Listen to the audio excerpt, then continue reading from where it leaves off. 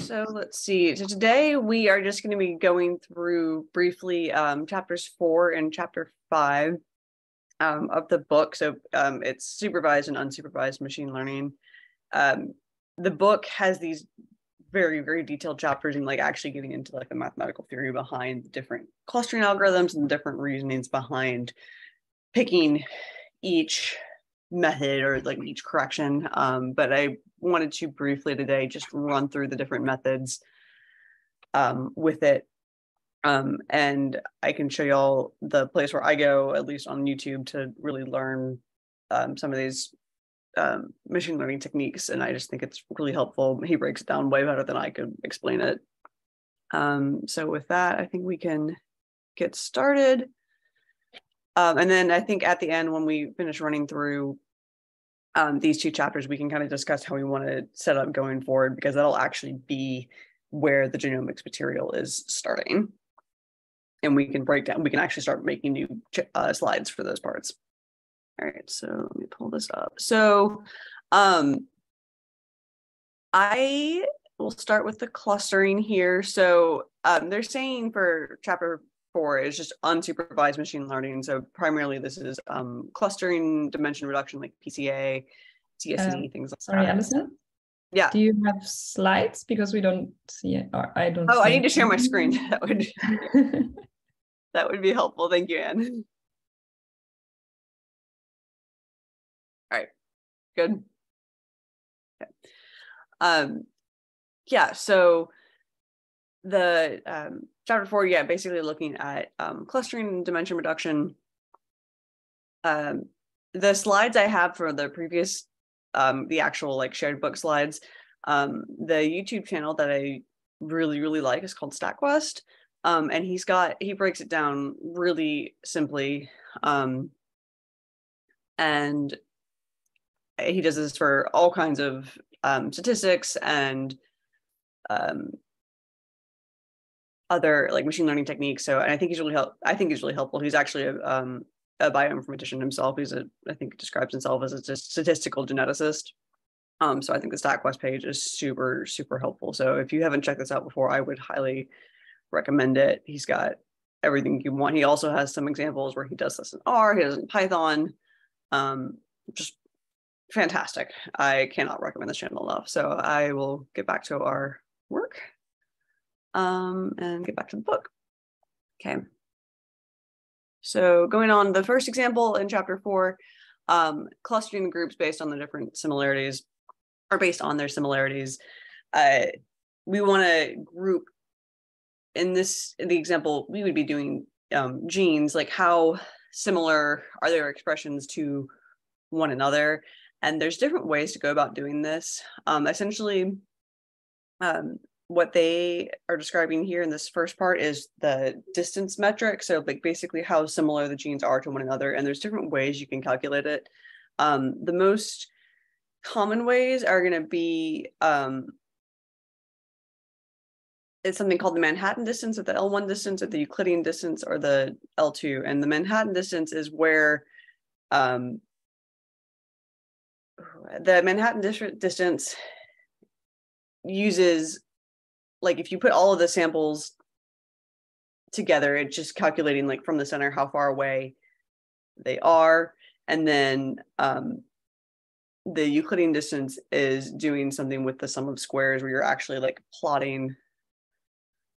If you're drawing it like this and you're plotting, you've got boop, boop, boop, boop, and you're actually taking the sum of squares from this, as opposed to this would be L2, and then L1 distance is more or less measuring the distance to the center of all of these, and then taking the difference from that. So they're both ways are totally valid to do it. It's just a matter of which way, really when it comes down to it, it's just a matter of which way best describes your data for it. It's not so much like this, it can only be done this way or only be done that way, that it just, when you're fitting and you're performing these analysis, it's really just which one helps best describe your data, which is helpful in the sense that like you can't go wrong, but also in the sense it's like, okay, well, I just want to do it one way. You can't really just do it one way. You really just have to try a bunch of different ways to do it. And then they go on to describe some other different means of doing it. And then doing it in R, just the distribution function. And then you would then specify what method, whether it's Manhattan or Euclidean. They have another method, the correlation distance.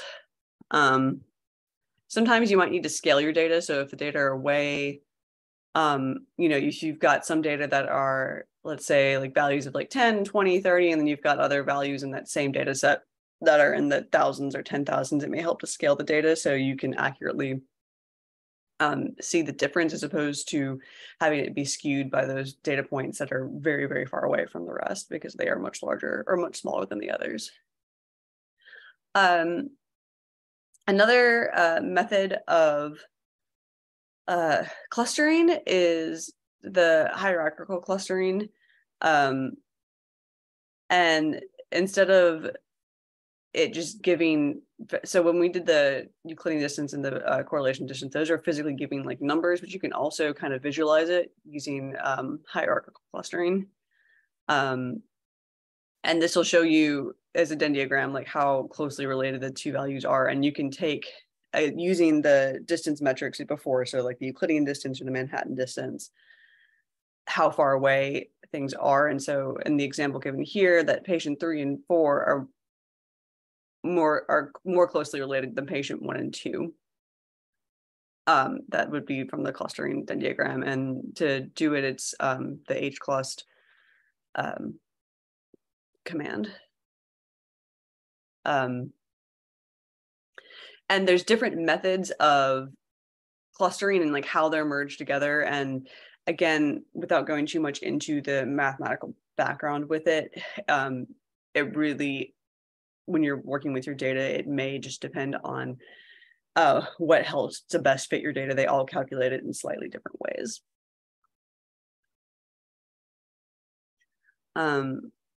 So another clustering method they have, so that was hierarchical clustering.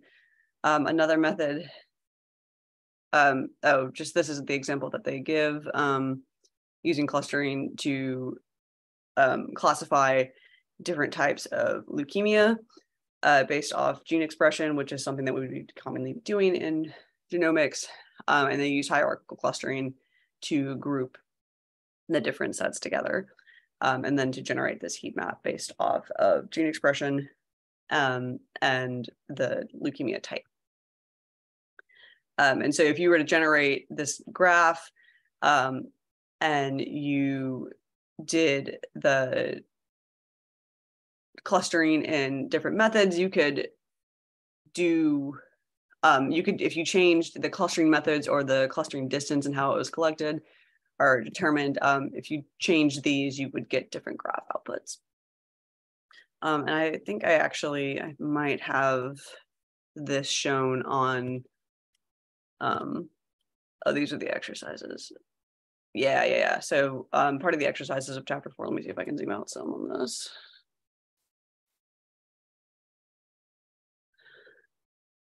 Yeah, so here the first heat map I made was the ward D2 and then the Euclidean distance, and then I changed it from ward D2 to ward D, and it's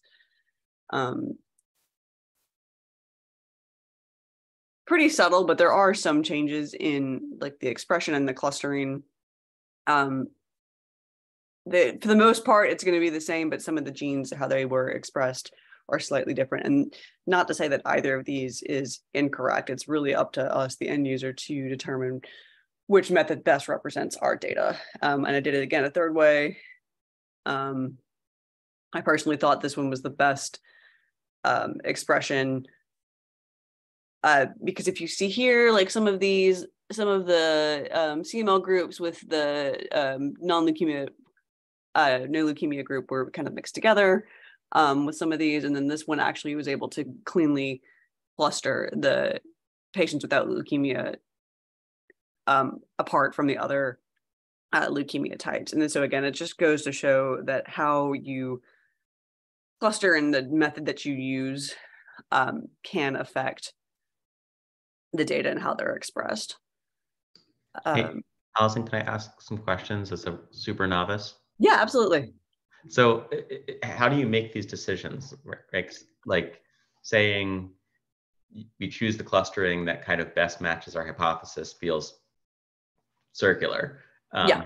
So are there like standards within questions or within types of genomics data, or basically is there a more data-driven and less hypothesis-driven way to decide which clustering is most appropriate? Yes. So they do have, so I'm going to go in the next example. I have k-means clustering, which is where you can actually determine the number of groups to generate. And you can, from there, let me go back to that. Yeah, to answer your question, somewhat yes. That's the easiest way to put it. So with k-means clustering, you can figure out how many points to partition. When some of it, like with this example, when they had like the different types of leukemia, that makes it somewhat simple to cluster it that way. But in terms of actually generating, if you don't know how many clusters to make, we can go to the k-means clustering. So as I said, it's to determine the number of centroids. And to do that, in R, it's just the k-means command. We're going to scroll down some more.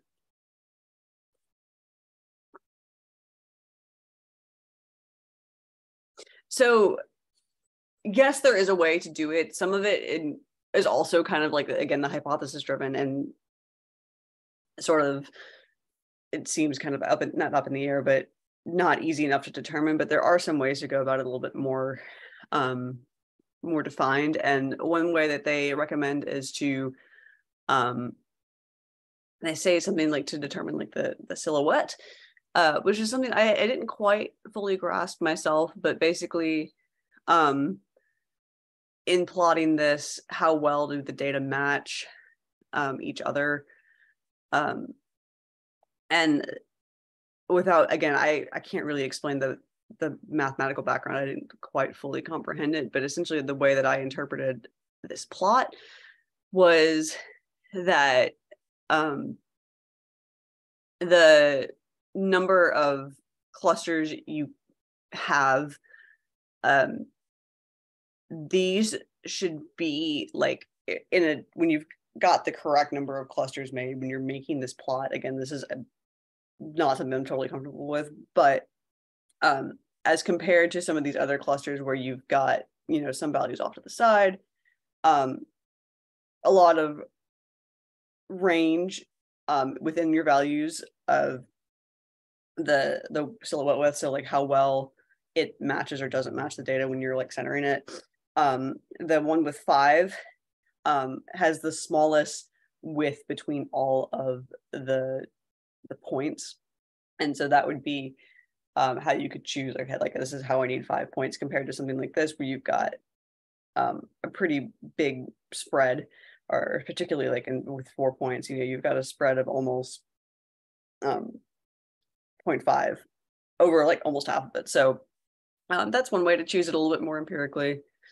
Can we say here that the value S, so the bigger the value Si is, the more, so this is the silhouette width. So the bigger this is, the more likely is it that it is the same, the correct or the best number of clusters. Yes, yeah, because I think they're showing up here that the silhouette values range from -1 to 1, where the values that are positive indicate that the data point is well matched to its own cluster. So yeah, closer to 1 it is, that means that, yeah, it's matched to its cluster. So yeah, you want it to be as close to 1 as possible, which I think is not obviously realistic, but trending to 1. I didn't know about this before, and I think it's at least worth a try. Yeah, absolutely. And like I said, I'm always struggling with this, like how many clusters should I have? And I'm just playing around with the resolution, but I'm never sure like how many clusters are in the end the correct number. Right. So this is something that, like the problem that Keith was saying, like how do you choose the number of clusters? Yeah. Is this something that you frequently encounter? Like you're just kind of picking and choosing for the most part?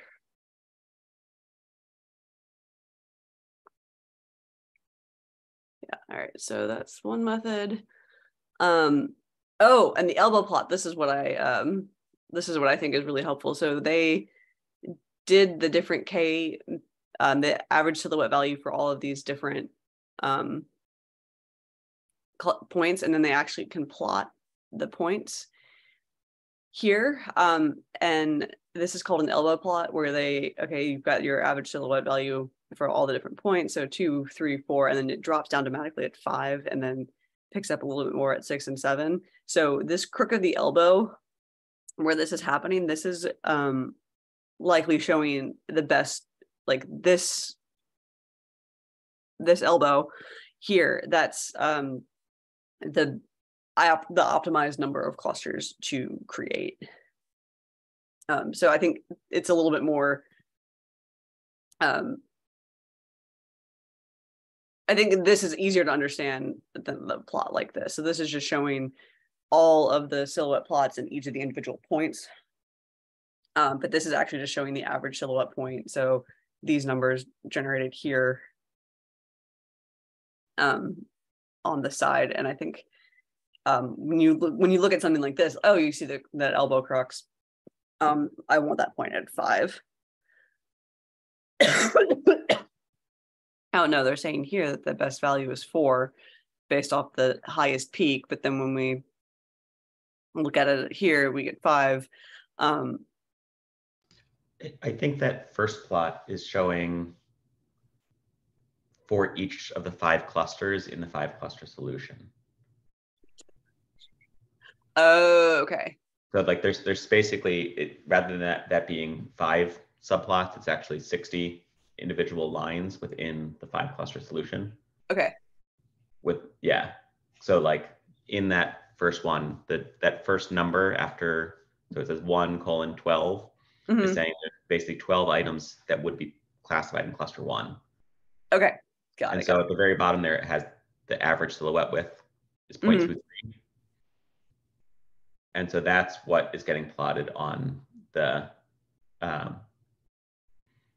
elbow plot. Yeah. And so in this case, they would say that you should take K equals 4. Because it's the highest. You want the highest, because that silhouette value, it looks like, based on the formula, is basically maximizing the greatest distance between a point and other clusters versus the distance between points within a cluster. Okay. Thank you. Yeah, because this is where it started going over my head, to be totally honest. So this is very complimentary. Like this is where I feel very much most comfortable. So okay, good.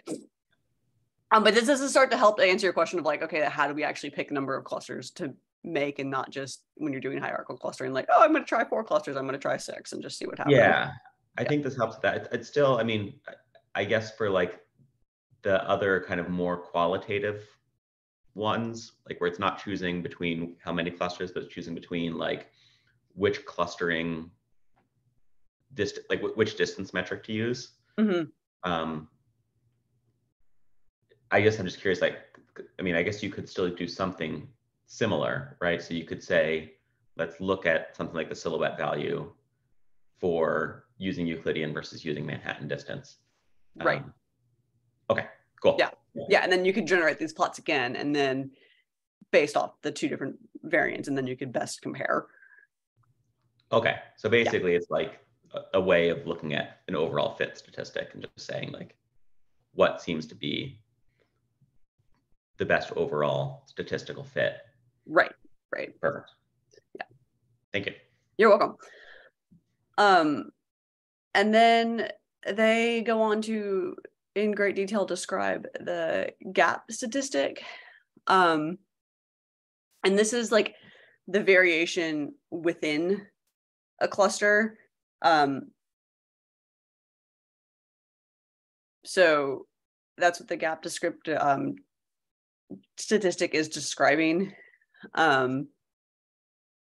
So the how much variation is seen between groups based off of like the number of clusters generated. This is the formula that they use to generate it. I cannot describe this to you if I'm being totally honest. Again, this is the part where it's just going over my head. But the clustering data, to see the gaps and the amount of variation between the within the clusters. So here, how they're describing this, the gap descriptive of k equals 7 is the best value because it's got the highest gap statistics. So like the closer to 1 the gap number is, the less variability there is between the cluster within the cluster. But they'll say here, if you notice after 6, it pretty much becomes, it levels off. And so what they would say, they would pick the smallest k value based off this simulation, whereas, you know, at 6 points, it's pretty level. It's not really increasing. So here they would say they'd pick k of 6. So when they say here, using this procedure gives us k equals 6 as the optimum number of clusters, but they know there's 5 main patient categories, but this does not mean that there are no subcategories or subtypes of the different cancers. So there may be within one of those cancer types that they're saying that like it really could be split into 2 different groups. And that's what this k of 6 would be sort of meaning to indicate. And so that's another, these are all different, just different methods of choosing k. And to me, what I take away from this is that there's no one best method. There are some ways you can kind of formally deduce which is the best k, but there's no exact right or wrong answer. It goes down to the question that you were looking to answer biologically that would help determine the number of clusters to make. So they've got a bunch of different other clustering methods shown.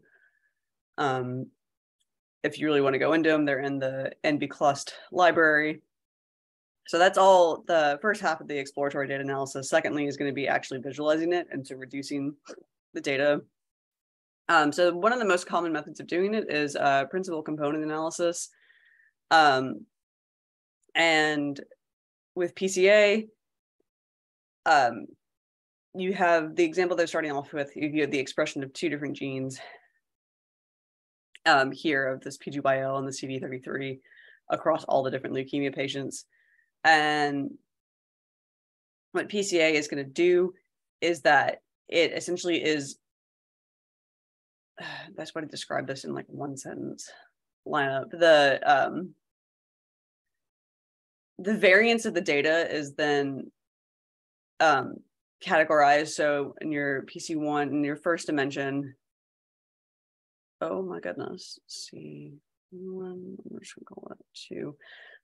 In your first dimension, how much of the variability in the data set can be explained and be reduced from multiple dimensions into 1 dimension? That's going to be your PC1, and that's going to be your what's going to have the most variability. And then your PC2 is going to have the second most availability. So how can you reduce this multidimensional plot into a singular dimension, or 1D at a time?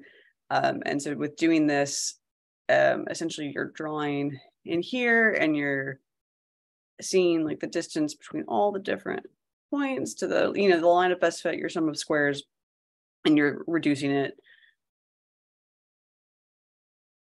down to that. The StatQuest video that I've linked are describing this better than I can describe it, and he describes it very succinctly, so I really recommend watching that. To calculate PCA in R, just the primcont function, they have these, I think I have actually in the examples, I've got some better.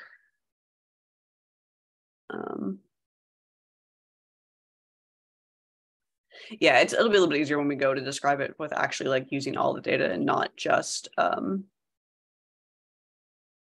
two genes. But here I've got, you know, I plotted all the data with all of the genes expression, and like looking at this, okay, this doesn't really tell you, you can't make any particular trends about this data so far. However, when you do principal component analysis and you're breaking it down all the different dimensions, the first two components are only 5% and 3%. They only can explain 8% of the variance between all of that data.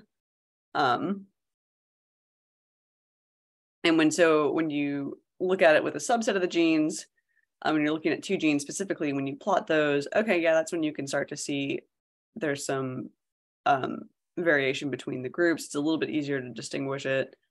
And when you're doing the dimension reduction, and you can start to see some of the variance, how it's plotting it. It's like I'm not doing this well this morning, I apologize. The variance of the dimension reduction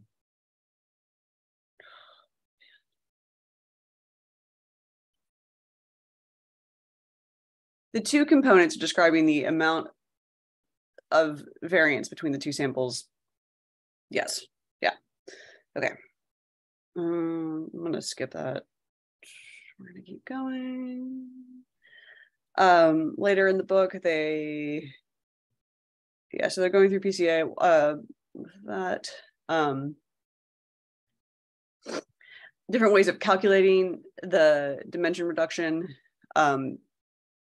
And again, this is part of like, okay, well, which version of it is the best?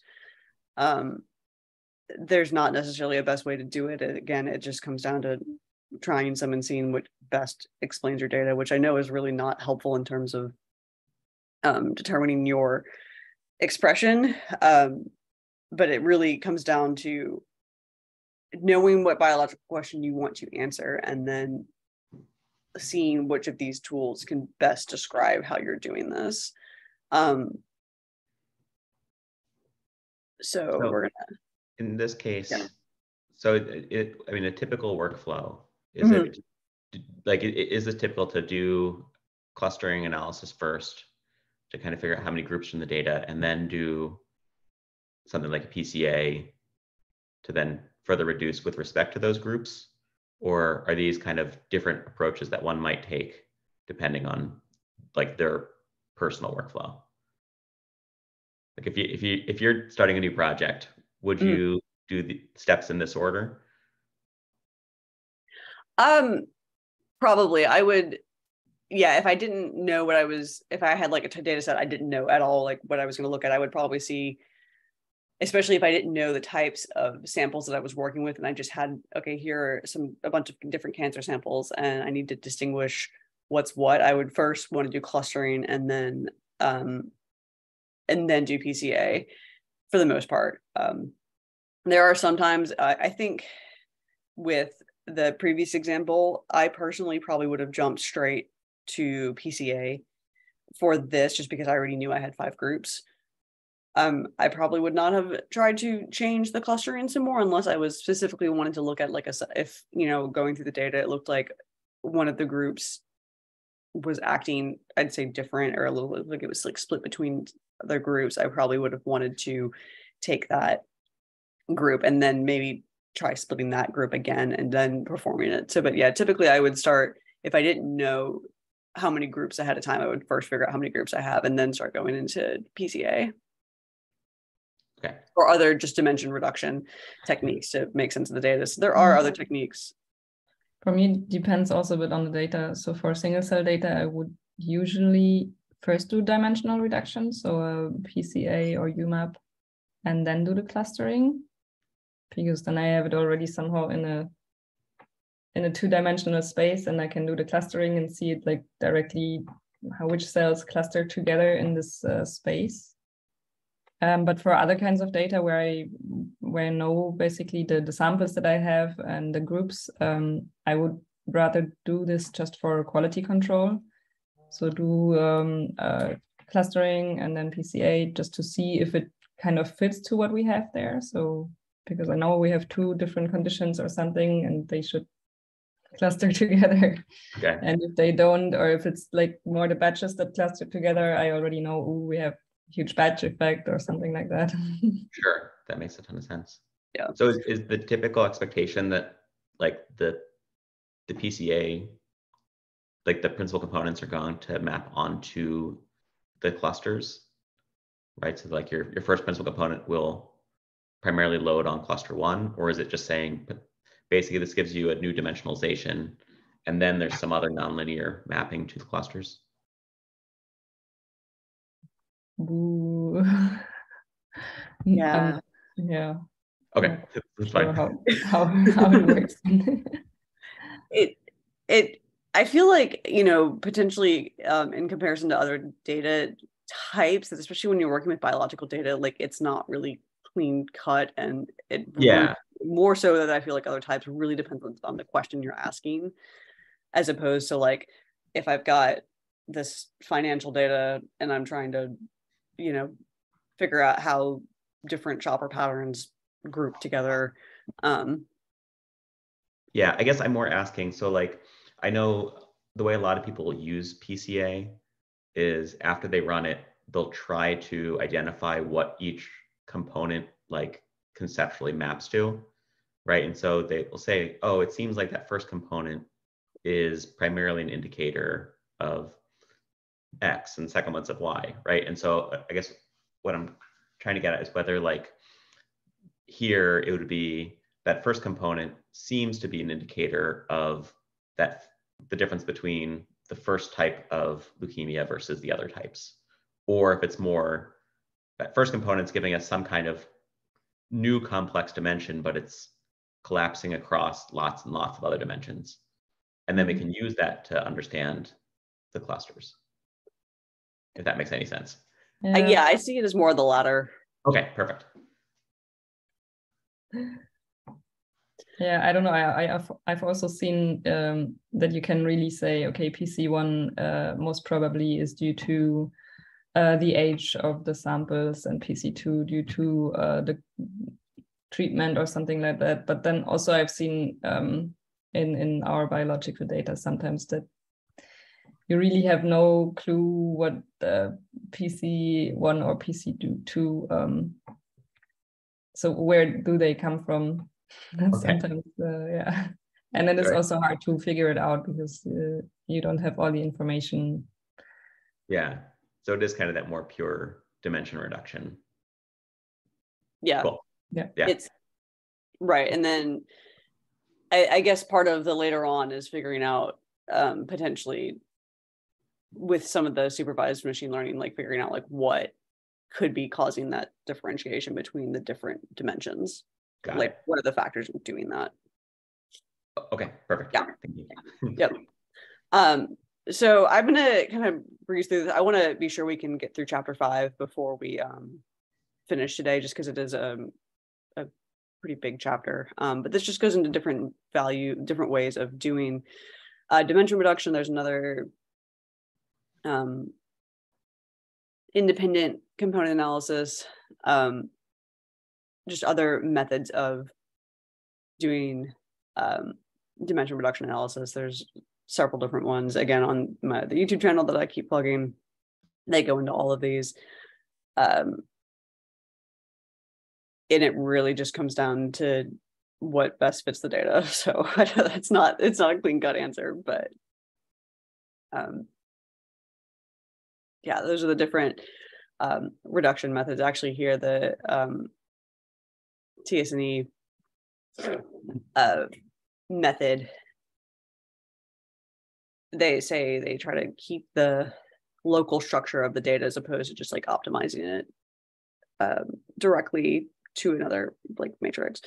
Again, all just different ways to do that. So going into chapter 5, I want to, this is, they've got entire other book clubs just dedicated to supervised machine learning. So I want to scroll through this pretty quickly. But basically, the supervised machine learning techniques are going to be really, really important for genomics methods. So like when you can predict what genes are going to be expressed from what modifications, what genes are, enhanced gene expression is most likely to be indicative of a disease.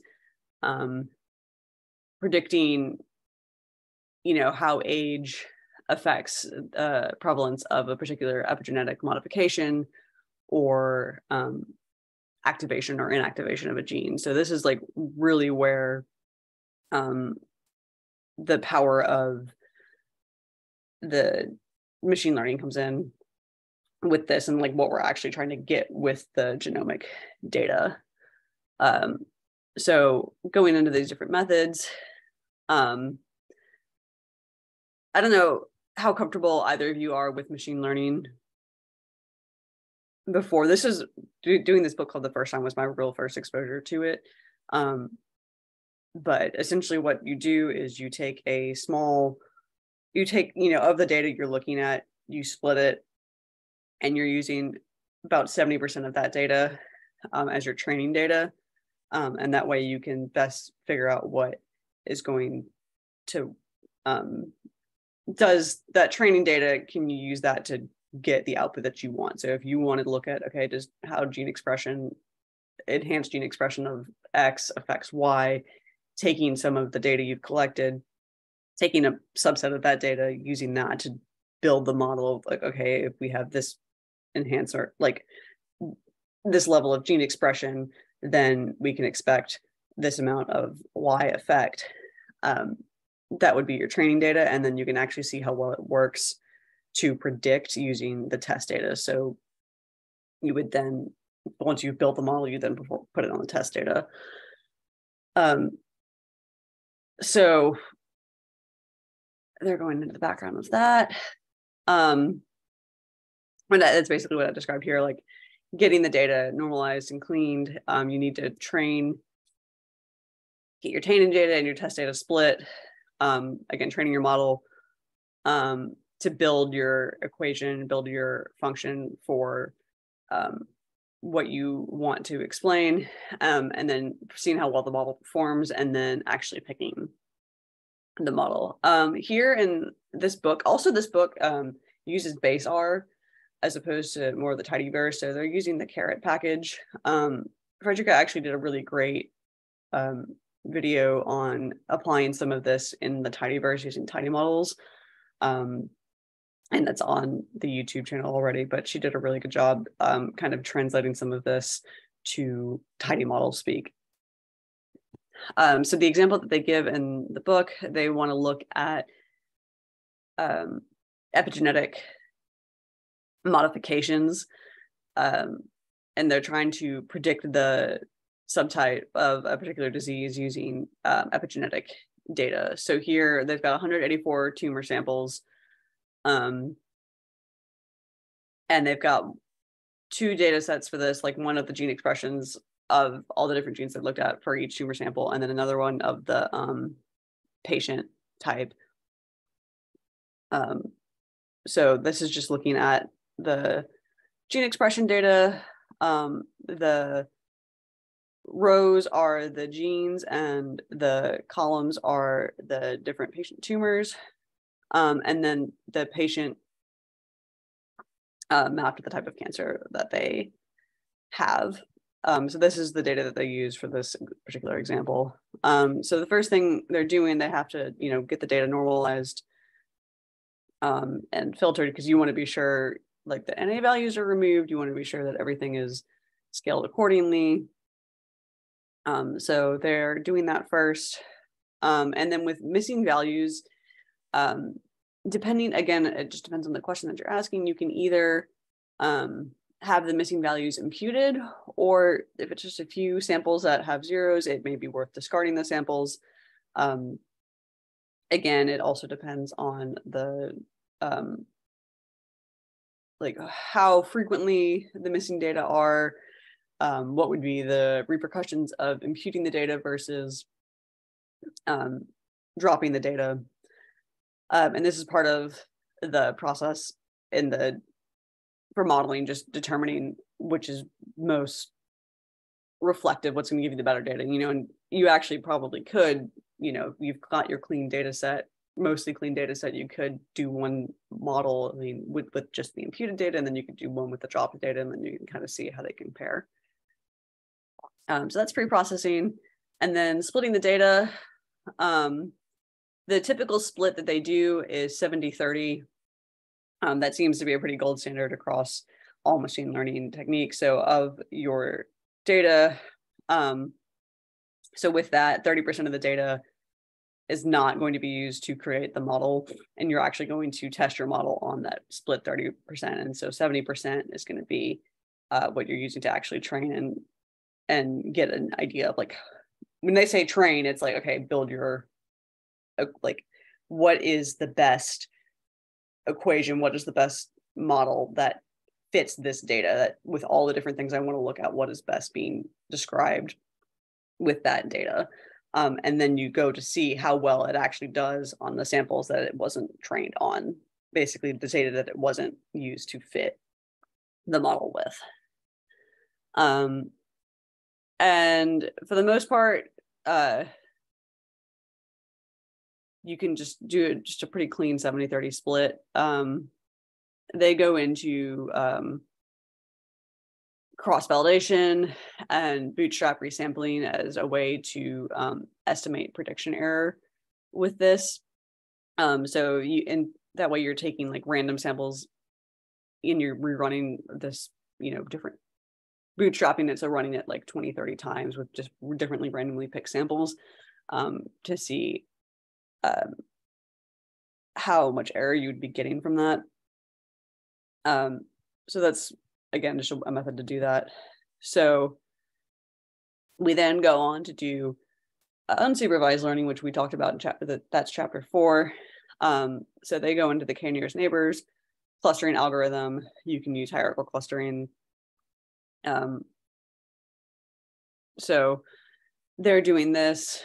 They did not go into optimize in this particular example to the k-nearest neighbor. They just picked 5. They previously discussed how to pick the best k, but that if you're interested in doing that, you could do all of that k-nearest neighbors first to determine your clustering, and then go on to do the fitting. With that, so we need to determine whether the model is accurate or not. And to do that, typically you're making a receiver operator characteristic curve, which I think should be down here. So when you're making this, you're essentially getting the confusion matrix, which is what they've got up here. So, your true positives and your false positives, and your true negatives. So those patients that actually have the mutation or have the disease, and those that don't. And then whether the model predicts it as having the disease or not having the disease accurately. So we want to generate, this is the confusion matrix for this. And we want to get specificity and sensitivity, or precision is specificity. So the sensitivity is going to be really good at classifying. So the true positives, we'll go back up. Precision or specificity is how accurate we, about the confidence of how accurately it is calling the disease. Like if it's calling something the disease when it actually has the disease. So in this case, it's going to be your true positives over the total amount of everything that it's calling positive. So true positives and false positives. So this is your specificity or your precision. So every time you call the patient, the CIMP patient, if it's highly specific, that means it's actually going to be a positive. And if there's a low specificity or low precision, there may be more false positives called when the patient actually doesn't have it. And then sensitivity is basically the reverse of that. How often that if there actually is the disease, the CIMP, and how often we're calling it as not having CIMP. So this is your true positives over your true positives and your false negatives. So specificity, precision going across, and sensitivity going down across the matrix. It does not let me do that, but going down. Is like the sick healthy contact. Okay, there is a difference between precision and specificity. Specificity is, okay, so I apologize earlier. I was saying that precision and specificity were the same thing. And that's not. It's the true negatives. Specificity is like how often we call something that's negative. Is it truly negative? Precision is when it's positive, how often is it truly positive? And then sensitivity is how often does a false positive get called. So a highly sensitive model will be good at classifying sick people when they are indeed sick. Yeah. So just to point out, the book itself is actually their tables labeled wrong. Oh, it is. Yeah. So if you scroll up to their table, that bottom false positives underneath them should be false negatives. Because what that is it's someone who, and it, like they say FN, so they get that part right. They just put the wrong word, but just to make sure it's clear. So what that's saying is that someone who was predicted to not have SIMP, but actually does. And so that's where sensitivity comes in. So what sensitivity is telling us is of those that are true, that were predicted to be positives, versus the total number that actually are positive. So basically it's like, how many did we miss? Yes, exactly. Of the people that are actually positive. Yeah. Yes, thank you, Keith. Yeah, no, I just noticed and I was like, that's something seems weird. Yeah. I was like, I don't know what is, yeah, okay.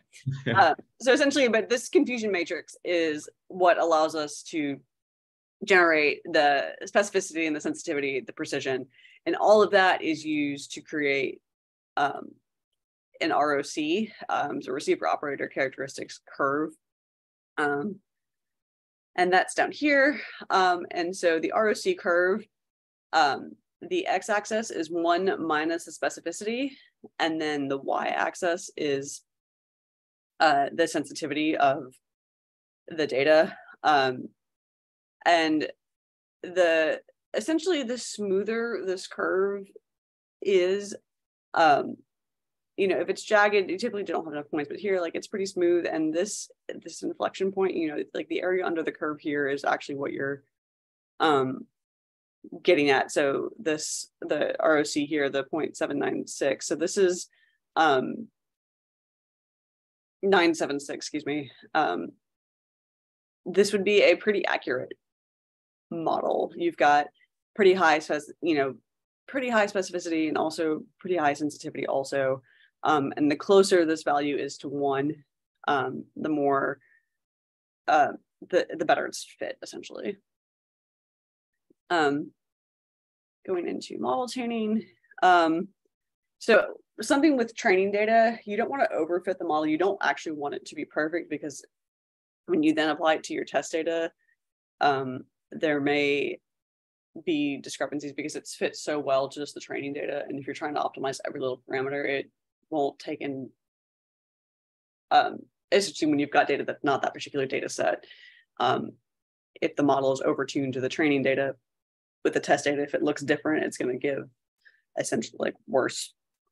It's going to look like it wasn't as effective. And so you want to check to be sure that when you are making your data, doing your training, that it's not overfit. And so here they're going through, they're like, how did you know you picked the best K? Like, well, you just check different Ks and you check how well the model is. So you're training all these different Ks, and your training error as your K value increases, it starts to increase pretty dramatically. And so really the optimal number of Ks here, 4 is actually pretty high. 5 and 6 give kind of a reflection point of relatively low error but also enough detail to break down different subtypes within the tumor samples. So that's making all of this. Here, when they actually ran this on the test data, also when they ran this, they did this here with the training error, the prediction error. They ran this again with the training data, and I mean with the test data. So they actually went to see how well it looked, and ideally you would have wanted the training data and the test data to kind of mirror one another. And the points where they actually, this is where it starts getting confusing again. So essentially, so the training data is always going to be better fit than the test data, just about, yeah, because it fits that. So like in this case, I think they're saying that if they had chosen a K of 5, it would have turned out to be really effective, because that's also where the test data error is minimized. So it's basically, it's just kind of saying that the training data selection criteria may have been effective because it got to a good fit for the test data. Right, because like the difference between the test data and the training data, this is like the low, like the distance between that is the smallest. Well, it's not necessarily the distance, right? Because you could have a small distance, but they both have lots of error. It's that in both of them, the error is low, right? So relative to the other test, the other values, the other error values for test set with different Ks, the error is lowest for a K of 5. Yeah. And so that says, you know, the relative amount of error with that K seems to be really effective. Right. And then like compared to that, like also like 11 Ks where you've got a higher, like the training data had a higher, compared that to like, okay, like with this K of 11 here, that the training data, relatively speaking, had a high K, but like, you know, in comparison, there's not that much difference between the training and the test data and the training data. However, but because this is already higher, that we don't want to necessarily use that. We want a lower, the best combination of like lowest training, lowest test. Kind of. So, I mean, so typically what you would do in this is you would make your decision before you've applied it to the test data. Okay. So it like in most machine learning approaches, you wouldn't ever have this plot because you wouldn't run the other parameter values on the test set. So you can do things like if you do like cross-validation and bootstrapping, you get something like this with the cross-validated sets, although even then you usually would just say take the average error with like the validation set. So a lot of this is really, I think, more just you know, at a kind of pedagogical level for showing how this operates, to show when they used their training approach to do parameter selection, it worked essentially. Okay. Gotcha. Yeah, and so there's always, you know, like what's the trade-off between having the best fitting model and the variance and bias, and it really, you want it optimized where you've got relatively low error, but not like a, you know, moderately complex, not overly complex, and minimal variance. You kind of want this at that inflection point. And this is also just showing like when you've got the k-nearest neighbors, like the variance between the two different, when you've got the clusters, like the two clusters clearly don't describe the data cleanly enough, but when you've got 12, but more of a cleaner boundary between the two. However, you know, if we did this and they also had 5, you know, it may have been even smoother. So again, training, validation, tests, different, like the different strategies doing the cross validation. With this is all for the Ks. They go into variable importance. I don't know entirely what that was doing. Like how the different, like are different variables going to affect your data, and you can do that with, calculating ROC curves, or creating ROC curves and then calculating the AUC under the curve. But that's all kind of more for parameter tuning as opposed to